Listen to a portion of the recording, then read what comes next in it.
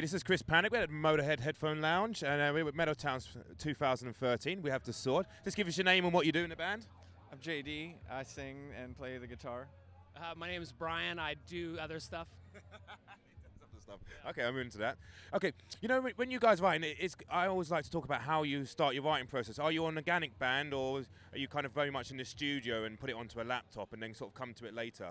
Or would you like to be in a rehearsal room? We are 100% organic, hormone-free, antibiotic-free, free-range, all natural,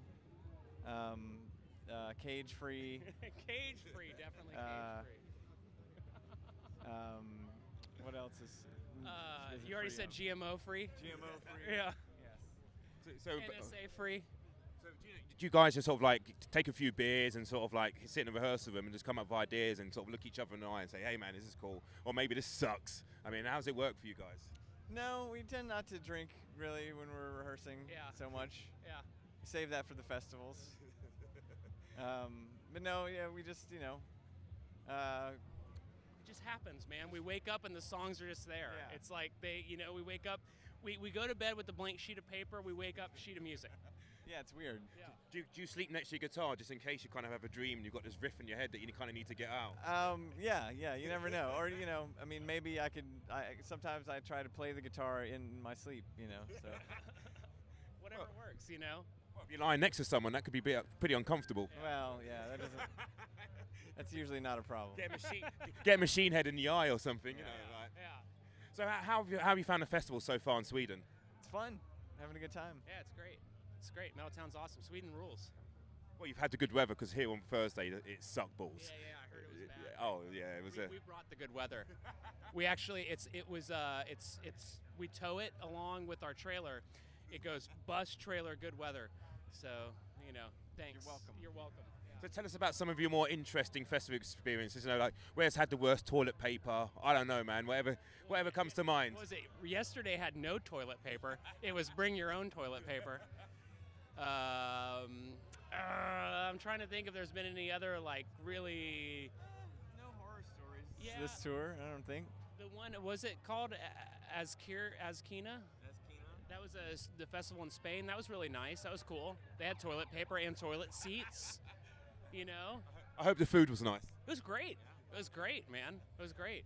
So now, obviously, you're a touring band. I want to hear about some of those first experiences in the van, where you're all sort of curled up together with all your gear, having to sleep in each other. You mean last week? Yeah. Was that what it was like? No, and next week actually. Yeah. No, it's always what it's like, man. So you're not on the private jet stage yet, then? No. We only do the private jet when Metallica asks us if we want to fly. Does that happen often? It's happened twice. So that must be nice. Any nice stories about that? Oh, I mean, I got a gazillion and one stories about that. Just give us one then. They have sushi. On the plane. On the plane. Yeah. Okay. Did they have their therapist? Not on the plane. No, they just had me. So any nice kind of war stories though? You know, they might have chucked something out from back in the day.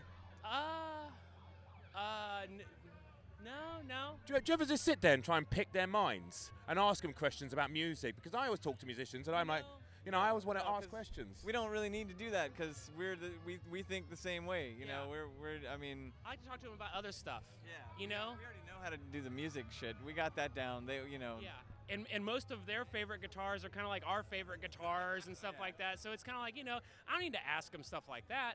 I want to ask them stuff like, hey man, what's growing in your garden? Like. Do you think they do their own gardening? Oh, I think they do. I thought James Hetfield was a bit more of a gunman, I think Kirk might be a gardener. Yeah. Yeah, I get what you're saying. So he gets a little bit slow on the plane, I take it. Maybe. So you're pulling back the years to the 70s, I take it. Yeah. You know how we do it. Oh, I very much definitely do. So whereabouts do you guys come from in America then? Oh, we're from Texas, but he's from Austin, Texas. Yeah. Okay, I've heard some amazing stuff about Austin. Oh, it's the greatest. Got any nice stories? What's the scene like over there? Very populated. Yeah, rampant. So when you guys are starting out, how did you find sort of breaking through into, like, say, we'll call it the mainstream? Being awesome. Yeah. Yeah. Being a band with a point. Yeah. No pun intended. What point was that, though? You know, well, in Austin, there are just a lot of bands that don't have any kind of point. They just get together and play whatever comes to them, and they don't have any kind of like direction or idea. So basically, you're saying they suck. No, I'm just saying. Yeah. I'm just saying they're directionless, and Yeah. you know, they're unfocused.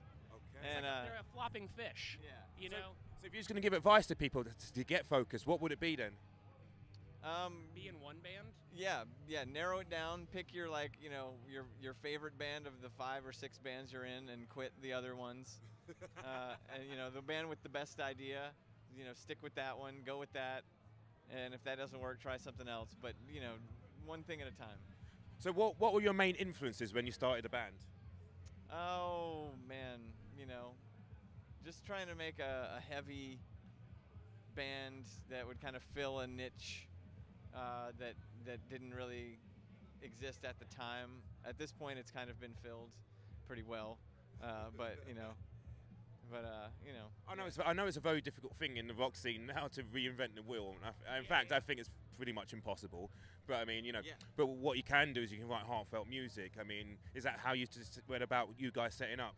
Yeah, precisely. Yeah, you know, I mean, we're definitely not a sort of avant-garde band musically. So yeah, it's just a matter of putting your own spin on the sound and yeah, writing songs that mean something to you. Okay. Is there anything you want to say to the fans back home in Sweden and anywhere else? You know, you can put this on your Facebook page or something and say, hey, we did this crazy interview in Sweden, you know. Der Jenter har det sikt fine rumpa. I don't speak German, so I'm done for that. That's Norwegian. Oh, is it? It sounded German. It was dirty, I think. So It was dirty. You know, yeah. Okay. Well, I want to thank you guys so much for coming on the show. I mean, this is the Motorhead Lounge. This is Metaltown 2013, and we have the sword here. I mean, just get your horns out and rock on. What? Get your horns out. Huh?